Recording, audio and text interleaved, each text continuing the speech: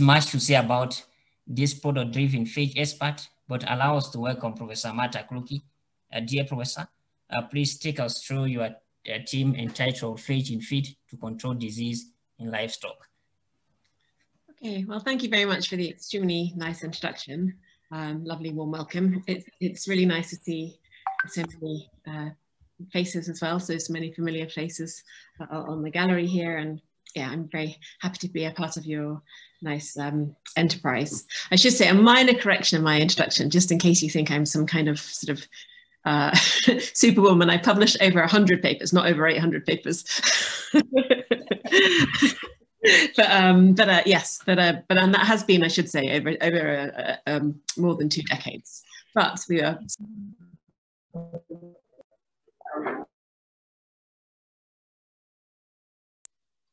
are slowly progressing this area and making good traction. And what I hope to do today is share with you some of our very recent work on using phages in livestock. So I'd like to share with you why we're focused in this area, and show you some actual data to hopefully help inspire you to do similar studies in your own settings.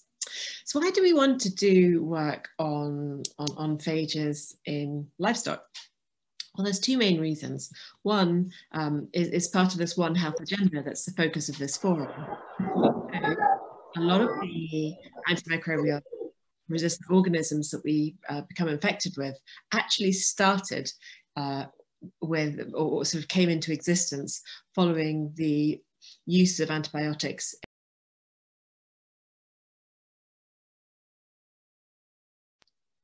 that we eat. So we know that by using antibiotics in the livestock production, that when those pigs are treated, that you can draw.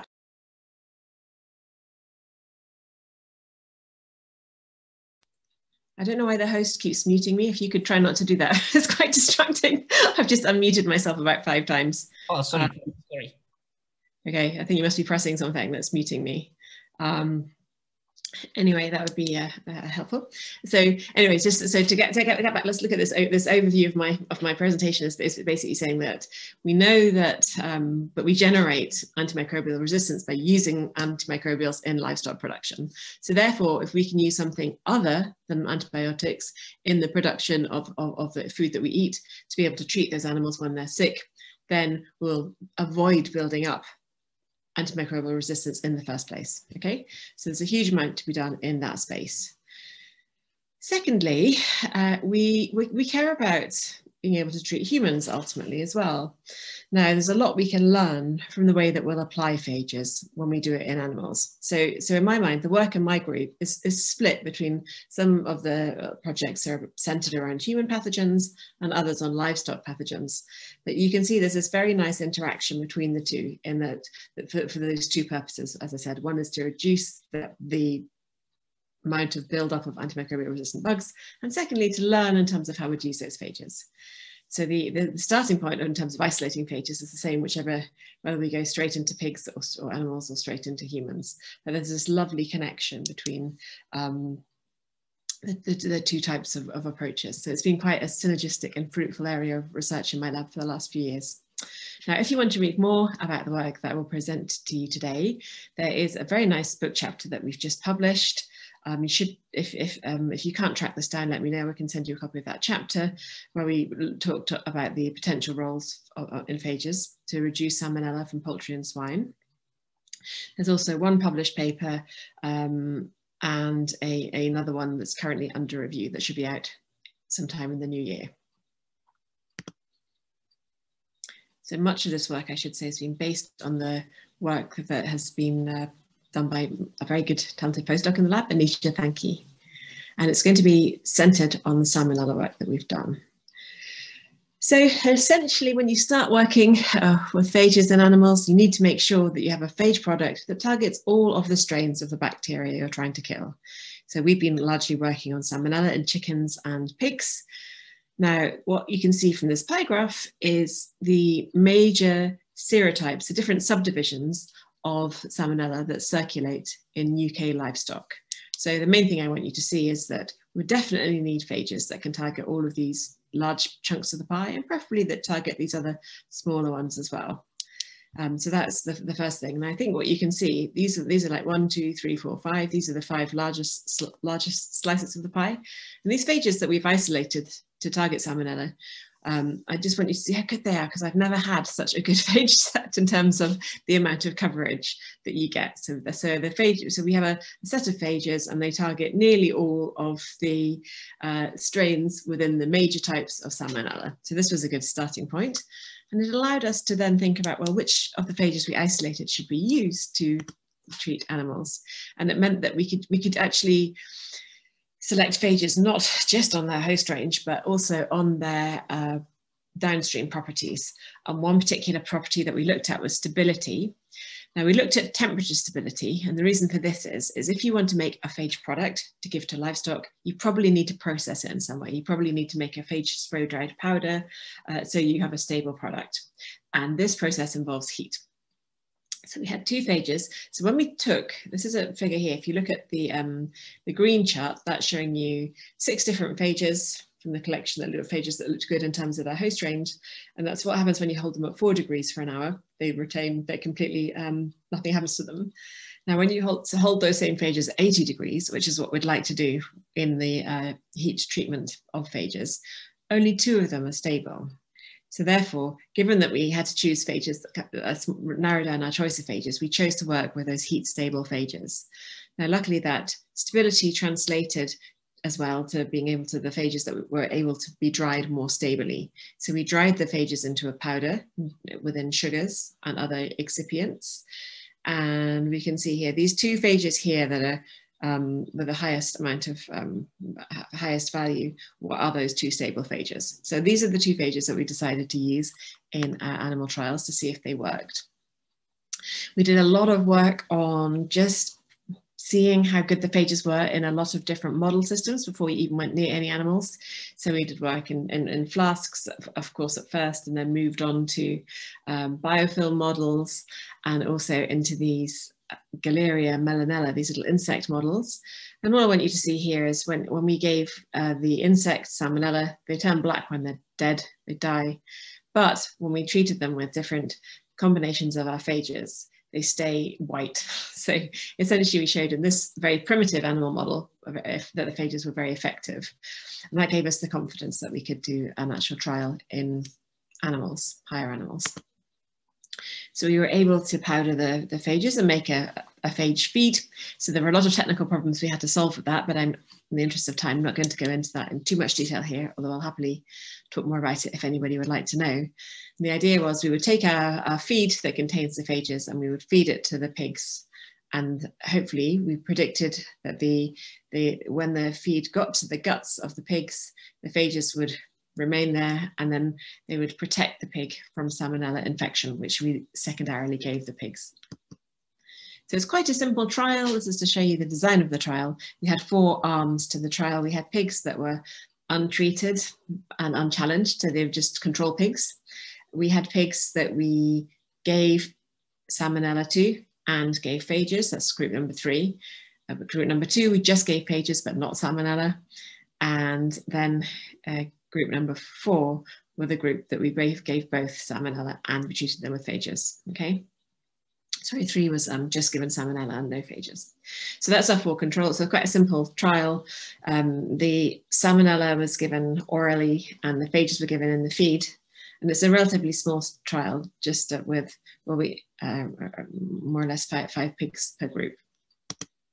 And just to show you very visually, you can see that the animals that had the Salmonella phages in their feed had much, at the end of the experiment, had much less swollen intestines than those who didn't have. Now let me take it off this gory picture and show you some numbers in terms of what we could see when we enumerated the Salmonella.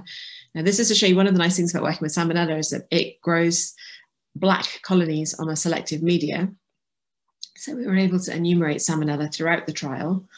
And I just want to show you 2 graphs. This is the first one, and it's showing you the amount of colonization of Salmonella in the animals in different parts of the gut after the experiment finished. And I just want you to see that in most areas of the gut, the animals that had the phages, you can see that corresponds to them having less salmonella colonization there, and that also translated to less disease. So the second thing we were curious to see was, do phages amplify at the site of infection? So we know that we're giving phages in the feed. Sometimes we were limited. In this particular case, we were limited by the amount of phages we could get into the feed.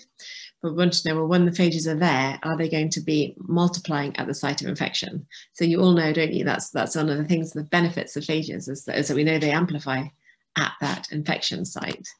And this was very lovely data for us to see. We can see that in all the areas of the gut. So group 2 just contains the animals that were given phages. So the phages are getting to the gut, which is one good thing. And we can see from comparing that to group 4, which were the animals that had salmonella as well. So when the bacteria is there, the phages can replicate. So we see more of them. Okay, so it was just a small study, but it allowed us to see, that the phages appear to be effective in reducing salmonella numbers. They also reduce the amount of shedding of salmonella from the pigs as well. And they're clearly amplifying at the site of infection. So this gave us the enthusiasm to then try a larger trial. Now we wanted to look at poultry, because for the poultry industry has a major problem with salmonella, and we really would like to do something to reduce the amount of antibiotics given to chickens and to be able to provide producers with an alternative. So we used the same phages, and the idea really of this trial was to see if can we put phages into the feed and reduce the colonization and the shedding of birds that were given salmonella. So it's a much bigger trial now. We can see we used nearly 700 birds. This is how we received them, little tiny chicks. And in this case, we actually did a slightly more complex study in that we had 3 different doses of phages. So we had the control animals, and then we had the ones that we that just had salmonella, as in the last study. But then we also had one that, in terms of the animals that we gave phages to, you can see we gave 3 different dosage of phages, and the dose that we gave them was the ratio of phages in the feed compared to the inoculum of salmonella that we gave them. This is just to show you how the facility operates. So we have 7 pens in chickens in each different pen, and then we're super careful as well. So the animals that are having phages are nowhere near the animals that are not given phages in the feed, and nobody's allowed to walk from one room to the other. So the facility is a brilliant facility. It's just not very far away from where my lab is, and they're just, the scientists there are brilliant to work with. Actually, they're very good at doing these types of trials for all sorts of things. So we were able to slot our phage study into a very nice big body of knowledge as to how to do these actual trials. Now, in terms of the specific trial in the chickens, we gave the birds salmonella at day 4. This is an established model of disease. And they were given the feed throughout. As soon as they arrived, we embedded the feed into the phages, into all of the different feeds that they get. So in Britain, probably in most places where in Africa where chickens are produced commercially, poor things only live actually for 42 days until from chick to when you consume them. That was the length of our trial. Then we collected samples from their feces throughout the trial, and then at the end we sacrificed the birds to look at how much colonization they had. So let's show you some of this data. I think let's just skip right through to, well, first of all, I'll explain that these are the number of colonies of salmonella, and these are the days along the bottom. And the thing I really want you to see is look at day 42. It's really fascinating. You can see that in all of the cases, so these were birds in red just given salmonella, and then the blue and the pink and the green are where they had phages. And you can see this is the lowest dose of phages. All of the salmonella has been removed. So this was with quite a lot of birds, so it's highly robust and repeatable. Those phages that had the lowest doses, those birds that had the lowest dose of phages were completely cleared from salmonella. So I don't know if somebody's got their microphone on. I don't think I could maybe stop that. So in a way, this was a little bit counterintuitive, isn't it? Because you might think that the more phages, the more effective. But in terms of just removing salmonella, the lower dose is effective. We can talk more about that. But I assume what's happening is that if you just have a big burst of phages at the beginning, it's perhaps harder for those phages to find a new host, whereas the lower dose is allowing the infection to systematically slowly clear. The final thing I want to mention about these studies is you might be thinking, well, okay, that is good. They seem to be, phages seem to be effective, but why would you just generate resistance straight away? Because that's really the last thing we want to do, isn't it? We want an effective antimicrobial. So if you just immediately drive phage resistance, then it's suboptimal. But fortunately for us, this is not the case. So the cocktail we used had our 2 heat-stable phages in, and what I'm showing you here is the plaquing efficiency of our phage, 2 phages on the wild-type Salmonella and on Salmonella that were isolated. So this is at day 14, but we had the same results from every single time point that we tested throughout the trial. And all I'm showing you is that there's no statistical difference on the Salmonella, the colonies that we found in chickens, regardless of what dose of phage they'd had, in terms of how effective the phages are at being able to plaque on all these different strains. Okay, so we did not see any naturally evolved bacterial resistance to these phages in the duration of the trial, and that refers to either phage. So just to summarize for you the main points of the presentation, I've shown you that phages have effectively reduced Salmonella colonization and shedding, both in pigs and chickens. And with all the 3 different doses of the phages, they worked well. And we could see that the phages were A, passing through the guts, and B, multiplying at that site of infection. And we didn't see resistance building up. So all in all, I hope you agree that the phages look extremely promising as a means to integrate into good animal husbandry in order to reduce the amount of AMR and provide something for our food producers to be able to treat their animals. With that, I would just like to acknowledge my lab, particularly Anisha. This is Anisha here, who did much of the work that I presented and really drove every part. So she's been involved in that project from its inception. So from finding the phages to really driving a lot of the work in those animal trials. So, and this is just to show you, this is how we've been operating for our lab meetings over the last couple of years. The lab has been functioning at least for now the last 1.5 years. So things are still a bit crazy here, but we've been able to carry on working as best we can. Okay, with that, I shall finish and happily take any questions you may have.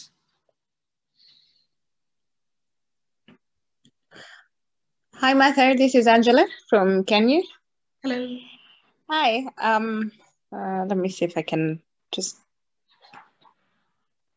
That's me. Hello. I can see you. Hi. A question from a few people was this? What is the stability of phages in the feeds tested? Yeah, so the phages seem to be very stable in the feed. We've tested the feed now for up to I think the longest we've done is more than 8 or 9 months. So it's basically the phages are stable for the whole duration of the feed product. So this was really this is great, and this is stored at ambient temperature that the farmers would store it at. We had some issues initially trying to figure out how to put the phages into the feed. So our initial idea was to put it in with what you call the premix. So the way they make the feed is they have the bulk, the sort of grain that they put in, and then they add the vitamins to it. So we thought we could add the phages to the vitamins and mix it at that stage. But their phages are deactivated in that premix. But if you put the phages in, we've tried it in different ways now, but if you put them into the matrix of the feed, it's fine, and they retain their stability really nicely.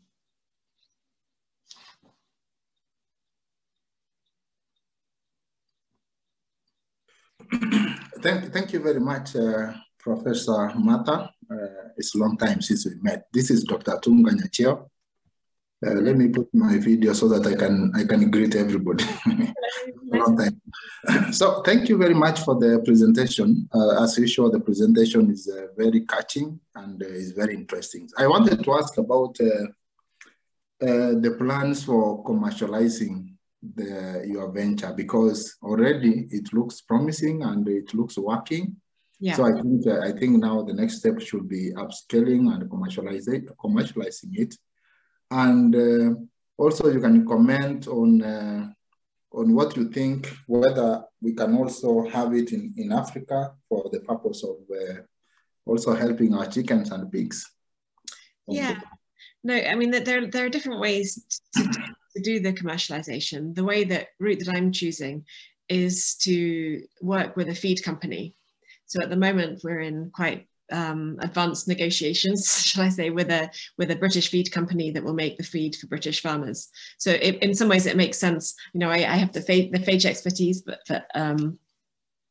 you know, it makes sense to therefore work with a company with all that feed expertise. So we've learned a lot from working with them to do the trial. So we worked quite heavily with them in terms of the design of the trial. We had feed specialists and we had clinical trial design specialists and people that are used to designing profiles of feed in all sorts of different ways. So the company worked with us even to do the trial work. And then they're working out how they will take that product forward. So one of the major limitations for them, which would be the same for you in Africa, is the regulatory pathway. And this depends a lot on whether phages are going to be regulated as a feed additive, which is currently what many companies are doing, or whether they're going to be regulated as a veterinary product. So these things sound quite sort of, you might think, well, wait, what does it matter? But it does matter, because the path to actually having your product available is different depending on which of these paths you take. But anyway, so again, by working with a company, they then have that expertise because they're quite used to regulating the other products within their feed. Like the feed often contains things like enzymes to make phosphate bioavailable and other things that have had similar journeys. So yeah, so I will commercialize that with alongside a company. And then in terms of how you would use the phages in sort of small scale farmers, for example, in Africa, I think that you could do that in different ways. You could work with probably the best thing would be for you to work with local feed manufacturers that are producing feed, or potentially as well, the product might work as a liquid to put in the water. If you had a powdered phage product that you could dissolve in the water, maybe that would be an alternative route as well. People are also investigating that when it comes to phages and livestock. I think there's different delivery methods that will work in different conditions and according to how chickens are produced. What about the cost? Because you know, people will be comparing the cost of phages vis-a-vis the cost of antibiotics. So what do you think? Yeah, they shouldn't be, for these purposes, phages shouldn't be it shouldn't be too cost prohibitive to produce them. So for example, there's a very nice company in Scotland that I work with quite a lot, and they make phages as to prevent the rotting of potatoes. So I think we've talked about these ones before, but because I find it a really interesting product. What she does is that she works with the potato growers. So it used to be that at the very last stage in potato production, you sprayed them with chlorine, and now you spray them with phages.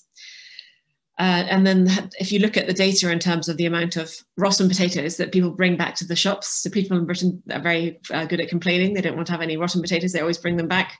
So if you just look at this data, the phage ones are more effective. And what she says is that she can produce the phages at the same cost that the chlorine wash would make. So when a phage is being used as part of a feed product, you don't have to have really extreme purification. It's the purification in general that drives up the cost of phages, but inherently they're not an expensive thing to produce. Thank you, Prof. So we do have a few questions on this other side.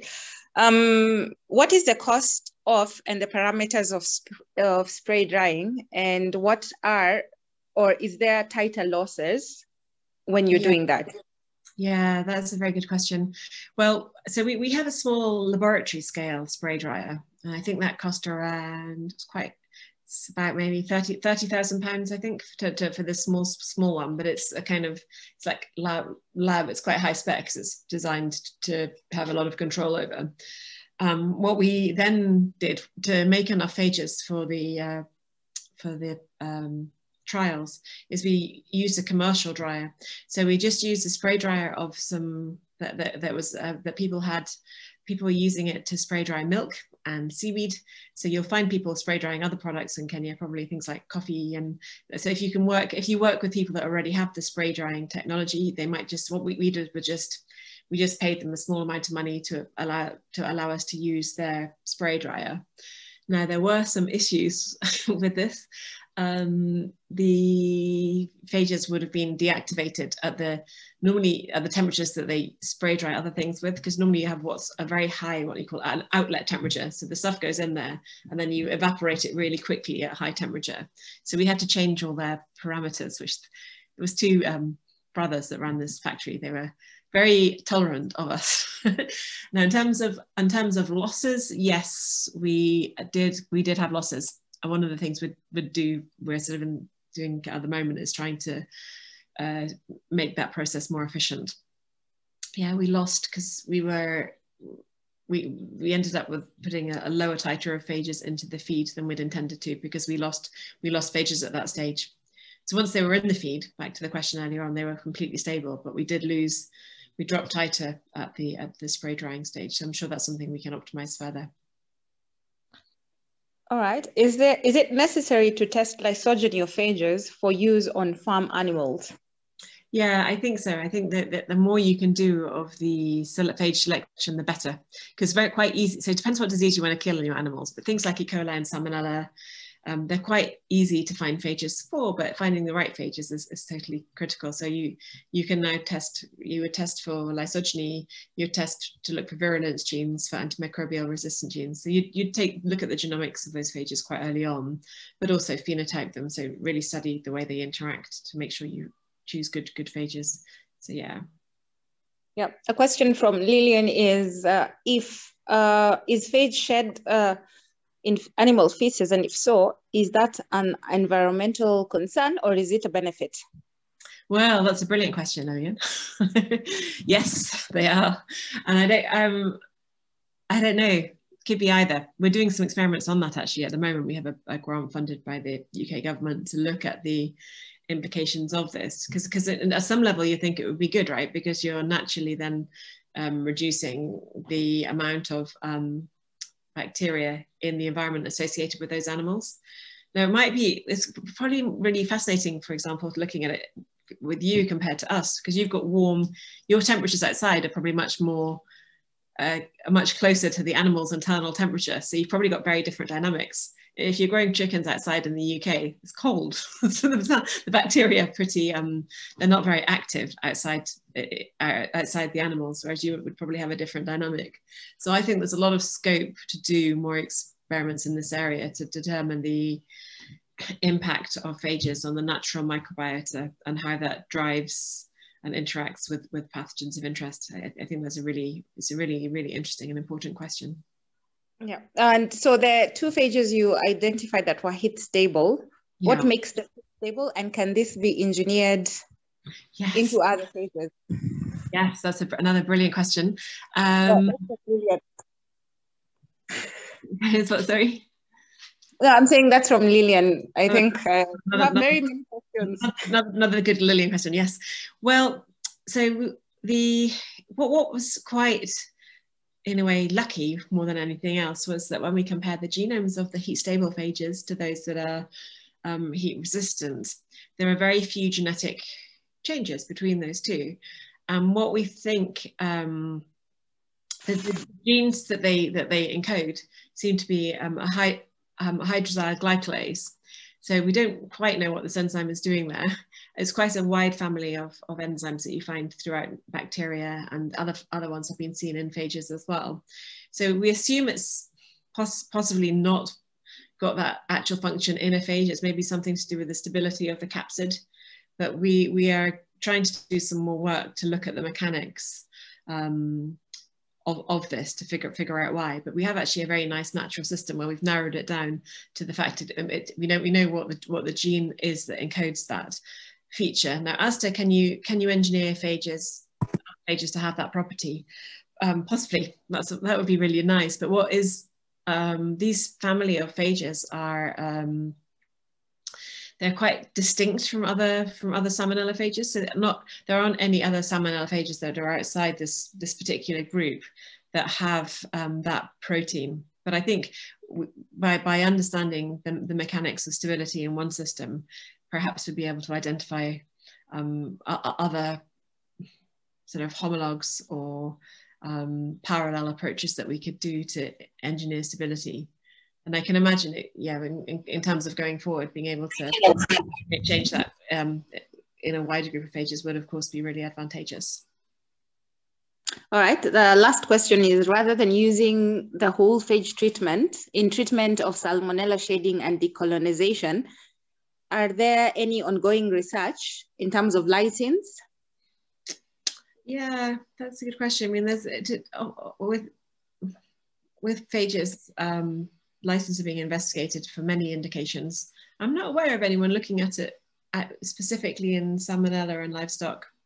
I think it is a case where having that natural amplification of phages is really useful, because I think if you think about the way phages are being used, we're not actually using lysins as a treatment. What we want to do is if you're giving phages within feed to prevent infection, because salmonella, you just get salmonella infections all the time when birds come through or lizards and things crawl over with it.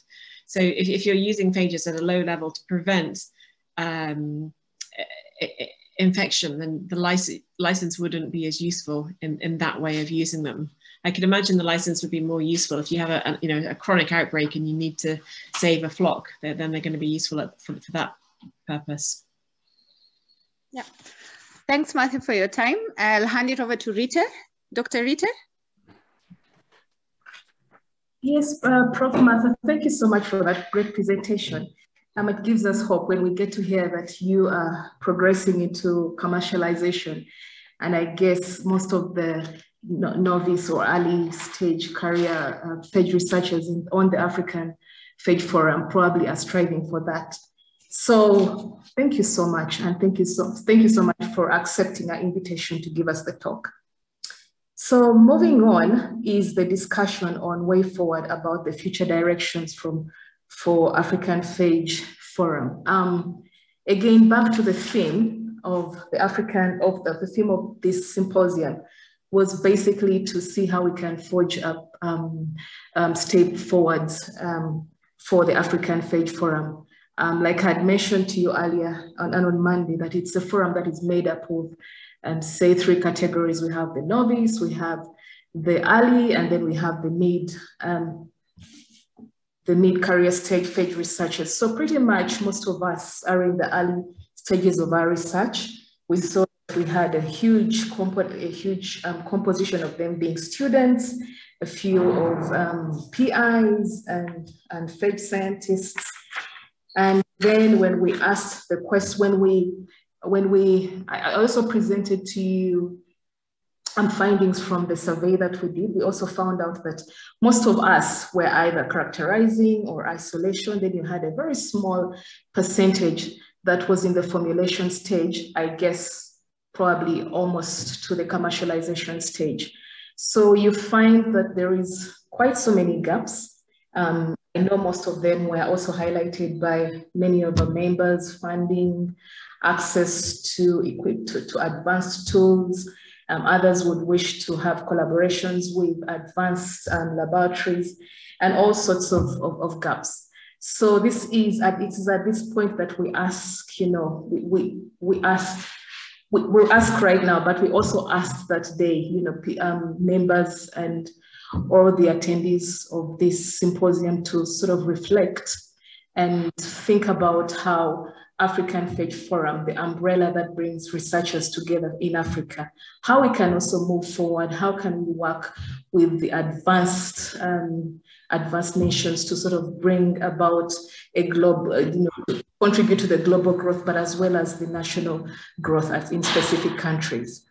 So this can be done by raising of hands or opting to open up and have just a discussion, or if you can't, then you can post, you can post the conversation via the chat.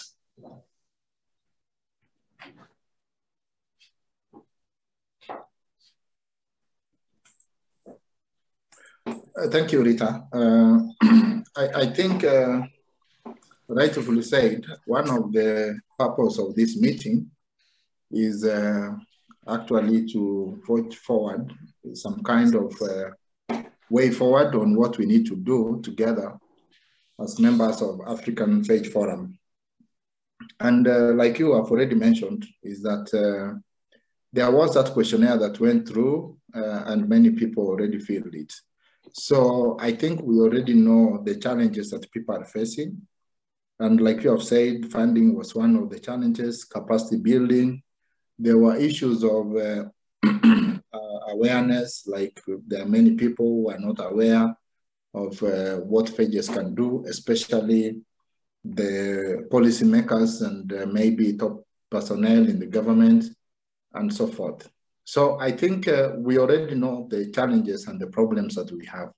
So maybe the discussion of this forum is trying to find solutions of those challenges that we already have. And I went through the draft paper that we were trying to make, and I tried to put some kind of solutions, maybe a few of them, and probably we can learn others from this forum through the expertise of the advanced members from the West who have actually done a lot of work on research.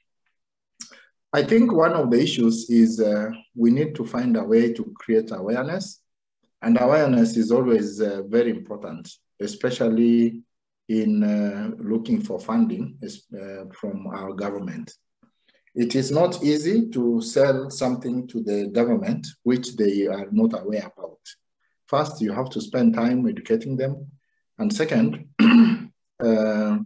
they have, again, to try and prioritize it. So I think one thing that African Phage Forum should be able to do is provide a framework that leads to sensitization of the phage research in Africa as an alternative to antibiotic resistance. The other thing, which I think maybe we'll have discussed in one of the forums, is collaboration. You know, the issues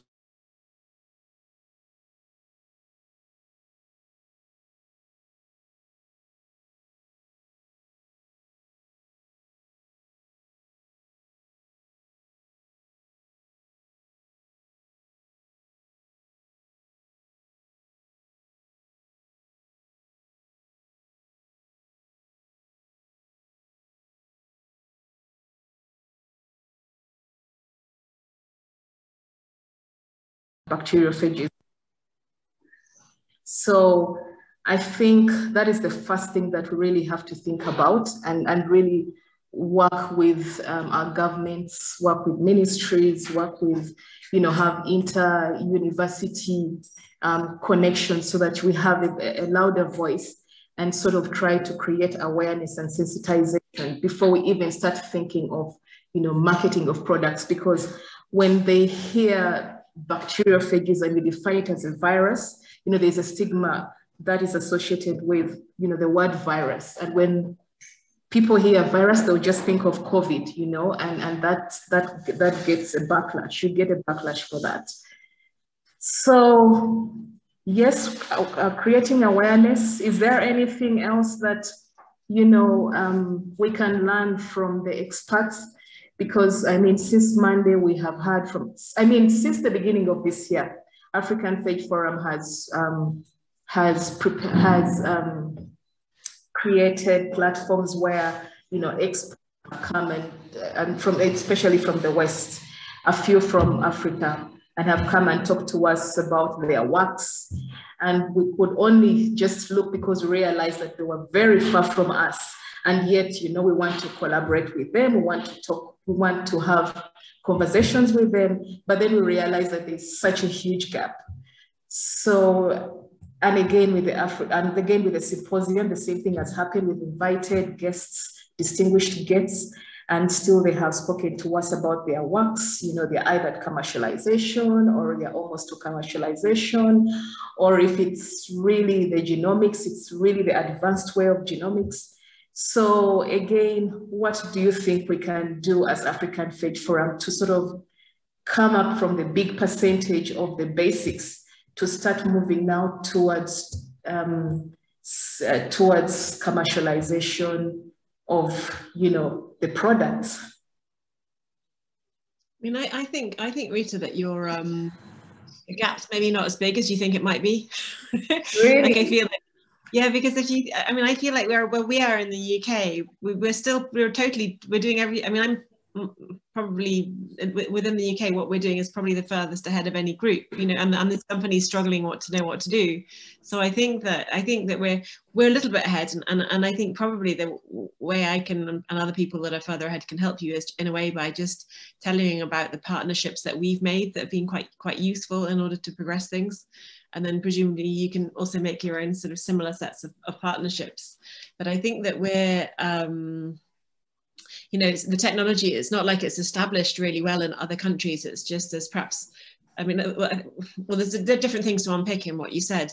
The genomics is one set of skills, and then perhaps, and there's specific people. So, for example, in our group in Leicester, Andy Millard is brilliant at annotating genomes, but he's been making all sorts of tools to make them accessible. So there's something in the next issue of Phage that's about to come out. There's some open access papers taking you really clearly through how to do the genomics at a level that I'm completely confident you'll be able to replicate what we've done to be able to annotate your genomes just as well. So I think those things are quite easy because we can help each other and we can put you in contact with, you know, you're welcome to, you know, people are welcome to follow the protocols and things that we've openly published, and we can help advance that knowledge. But then in terms of the commercialization, I mean, I think companies in the West are still trying to figure out exactly how phages will be used as well. I know there's quite a lot of conversations going on with the regulatory bodies. There's a Polish company called Proteon that I think is the furthest ahead in terms of getting a European product to go into livestock regulated. They're finally quite close, but in a way, what the thing that you're doing, which is accumulating your biological resource and understanding that biology, that's the part where there's not so much cost associated with that, but that is the key thing, because if you don't have that, you can't do anything. So it's really good to start building up these other relationships. But you are, I don't know if it's a positive. I don't know if what I've said is positive or not, because yes, it is. But it's just yes, it is.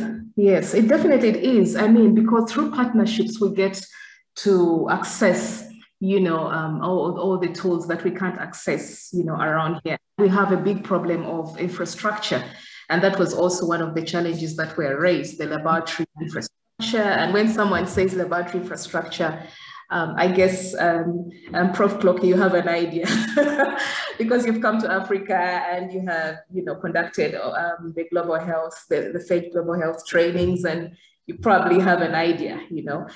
We tend to lack, you know, some of the advanced tools, and you find that that most of us will probably, an example, will characterize the phage, you know, in terms of the stability and, you know, identifying it. But when it comes to the genomics and imaging, that's another story. And I welcome, I'm really grateful and thankful when you say that, which, you know, when your submission, that let's seek out North-South partnerships, and that, you know, many of you are willing to give us a hand at that. So I think members, you know, that is something that you could think of. I mean, it requires your input, you know, it requires your input. So North-South collaborations, that is so good, but also inter-country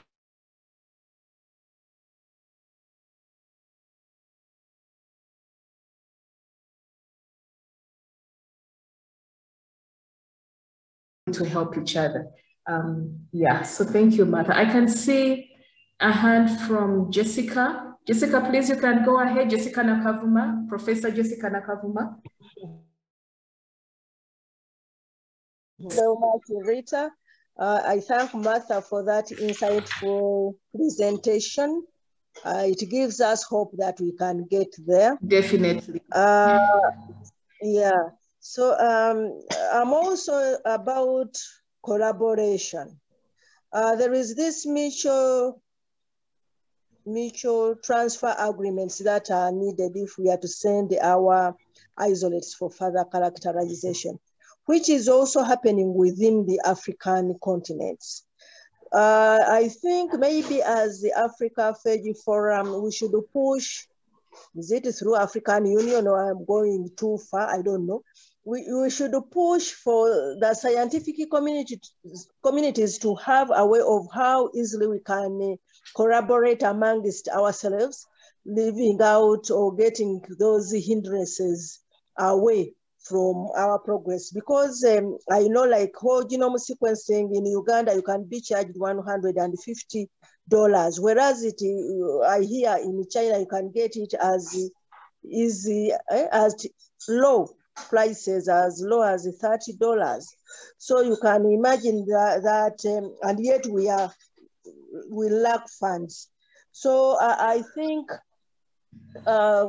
in as much as there is collaboration with the Western countries and they are really very willing, but we should also have that bit of collaboration and work on those hindrances that prevent us working within the African countries. That is my contribution to this. Thank you. Yes, thank you. Thank you, Professor Jessica. You mentioned mutual transfer agreements. So if one asked where could they find the mutual transfer agreements, because honestly, I see most of us go in that direction where we have to depend, where we have to collaborate with advanced labs to help us with this aspect of characterization. Do you have an idea? Honestly, I don't. Yeah, once you, like in Uganda, once you have your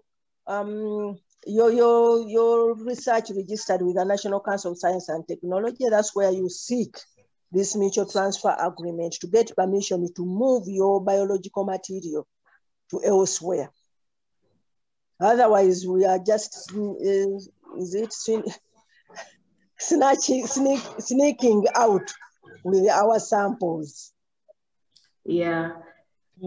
Yeah, Rita, maybe.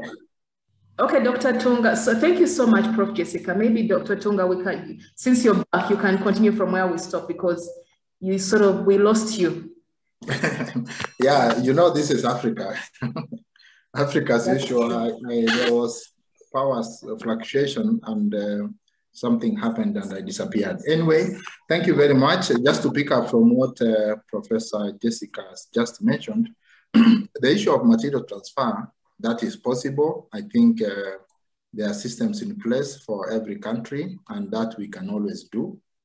And I think is also one of the ways for learning, because if you have somebody probably going to Europe or America to study, two things you can do. You can go there and work on the materials that they have in their own country, but also you can have your materials from here, go with it and characterize on the other side. So that is possible. On the issue of capacity building, I think the issue of collaboration here is very key, and I'm sure it has also been mentioned, that we have challenges here and there for infrastructure, but infrastructure is not the only thing that we need. It's also the knowledge. So once you have collaborations, it helps us build capacity in terms of knowledge so that we have knowledge transfer, which is very key for the work that we are doing. And I can say, for example, from our lab, the people that we are working with, actually they have gone to other various labs abroad, and when they come back, they come up with the skills, and that has actually helped us to establish our lab.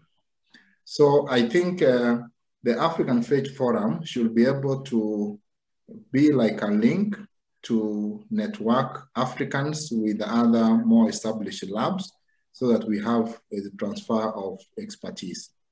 And also, we as Africans, I think also we need to put our house in order in terms of what we are doing, what do we want to communicate, how far are we in terms of our research, so that when the world out there gets to know that we are doing something that is heading to a good direction, for example, to commercialization, I know there are many investors who would like actually to support. So I want to hope that African Phage Forum will also be a voice on what we have done. And one of the ways is actually consolidating like what we have done, writing review papers, appearing in media interviews, local and international media interviews, and speaking on the issues that are actually affecting us. And in terms of commercialization, I think though everybody aspires to be there, but it takes time. It takes time to reach there. That's so true. For example, Professor Mother has done a lot of work and she's moving to commercialization. So I think let's not jump, let's not put the cart before the horse. Let's build things on the ground and start progressing in the right direction. And I think, in my view, where we are already doing that. So that's what I wanted to contribute. And maybe I stop to leave other people to also contribute. Thank you very much. Thank you, Dr. Tonga. You bring a very good point on knowledge. I think Phages for Global Health has done an impressive work on that.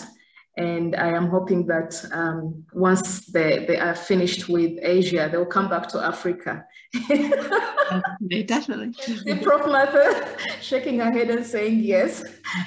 I hope you'll come back and share more of that knowledge, because I think most of us really, that is where we first had, you know, a skill set, phage biology and phage bios and phage basics. Again, Dr. Otunga, when you mentioned that we shouldn't hurry into commercialization, what I've noticed is that the fund that usually funders are more interested, especially when the funding in African countries, they're more interested in product-driven proposals. So somehow you have to talk about a product and how you're going to commercialize it and all that. I know they don't understand, you know, the pathway, the process that, the process within the pathway, but that's all they want to hear. So that's why I think, I don't know if it's just being fake here, where you just sort of put it out there, I'll have a product and, you know, get it to commercialization. And once you get the funding, you find that now you see, you can't even complete just the basics. So yeah, Rita, maybe on that point, I think what you are saying is true. Everybody wants a product, but actually there is always a process to everything. So in as much as we are looking at the end product, even writing a proposal, you know, at the end of the day, there must be a product to be commercialized. What about if the product does not, you don't produce the product, so you have nothing? Okay, Prof.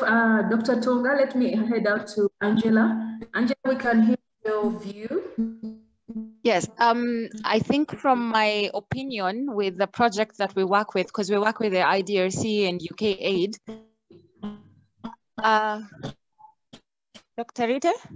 Yes, please, I can hear you. All right. So the only thing I can say in this is that, yes, they wanted a product, but sometimes you have other collaborations coming in within a project that can help you test on pharmacodynamics and pharmacokinetics of a phage.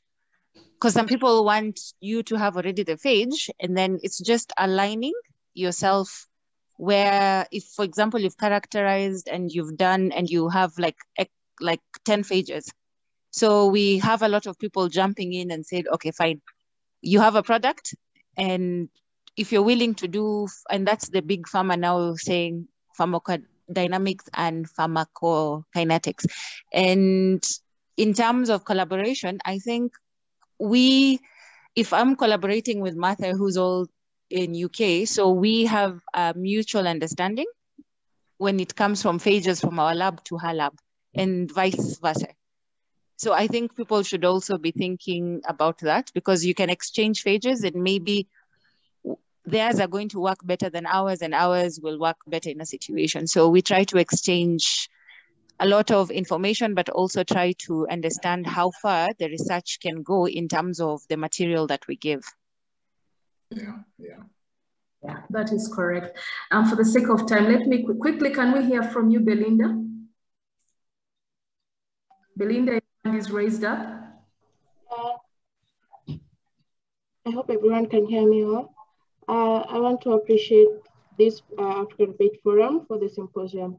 I'm speaking on behalf of the upcoming scientists and those of us who are still students right now. And I really believe this is a good platform that we can learn and we can improve ourselves from. And speaking of collaborations, some students or some of us, we've gone out, like for me personally, I've gone to China, learned much on phage biology, but coming back here or coming back to Africa, we need to be in contact or in touch with scientists here. And also speaking of collaborations, young scientists can really bring good collaborations from different or various places they study, for example, China, Japan, or in the UK.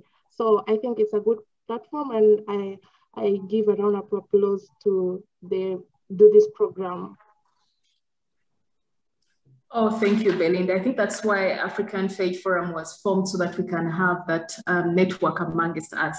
Jilani, so you could quickly give us a way forward for, the forum.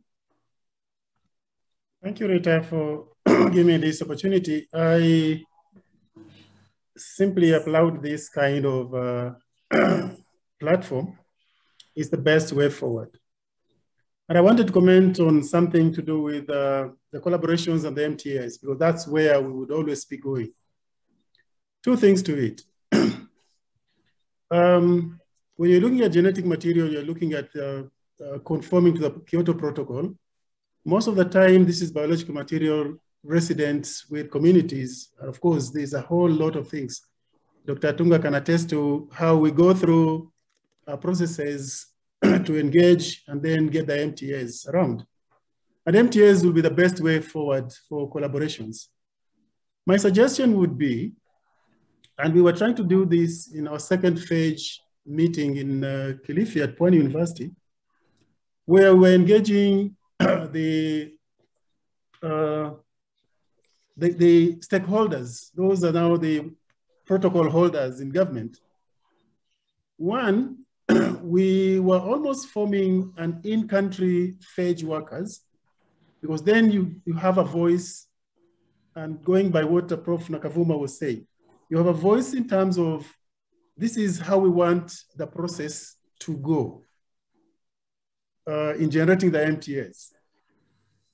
And so if we went country by country, if we would have people that are working on phages, identifying themselves and approaching government or the government agencies responsible for these permissions and licenses, we would actually be making that one step.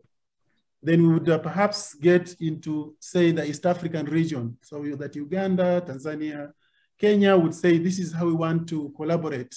Can such things be perhaps changed for our favor or in our favor? But that's the longest bit of it, which perhaps we would want to do. The other alternative to collaborations and the MTAs is simply to work with students, where a student then goes to, say, Martha Clokie's lab and carries the phage with them. And I don't think the rigor will be equal to us, like from IPR, sending the phages to Martha Clokie's lab, because then the MTAs must come up and come out clearly on how, what, who, where, those kind of things. And that was what I wanted to say. Oh, thank you so much, Jala. I mean, you touch on we creating those conversations with the government, and that is quite work. And also streamlining on the MTAs. And also something maybe that was so nice to hear is, students, and then maybe sending them off. I'll give an example to Martha Clokie's lab. I hope, Prof, your lab is not full with students, because we might have these many students just knocking on your door. So that was something that was quite interesting to, to listen to. And yeah, Prof. Yeah, you're always, of course, most welcome. My lab is welcomes visitors who currently we have a lovely young Mexican in the lab. We welcome people from everywhere who want to. We might be overwhelmed with students, all of us carrying our phages and coming knocking at your door. Anyway, we'll see that. But anyway, those are some of the heights. Yeah, but I think what you were talking, what you have as a Notin, can you unmute us? Okay, that's good. Yeah, I mean, I think in terms of, I mean, having the unique resource that you've gathered and started to characterize, once you have that, then that's hopefully that can act as leverage in terms of, you know, increasing interest from the, as Jelani said, the sort of policy makers and the people who are funding, because there's something, in order to take a commercial product that has forward, there has to be something that's sort of protectable and yours. And I think, yeah. and I think some sort of looking after that and using it as a, it's important to be aware of that. But also I think people have got their own specific needs. So for example, you know, if you develop a banana product, Rita, for the bananas in Uganda, that's going to, that's probably going to be a different product will be needed, probably even for bananas in other African countries, because there'll be different, you know, different strains and things that are there. That's so correct. Thank you, Prof. I don't see any hands raised. I think from Dr. Janet Nale, she says that there is need to build up Phage resources and sufficient data to attract funding and collaboration. So members, please, I think we cannot talk about collaboration before we actually do some work. So I think we have to do some work. I know there is work ongoing there, but I think as we move along, I guess it will be very nice to hear more of us talk about our works, and so that, you know, everyone else, the whole continent I mean, the whole world can hear what you do, and therefore you can attract collaborations and funding and all those sorts of things. Someone,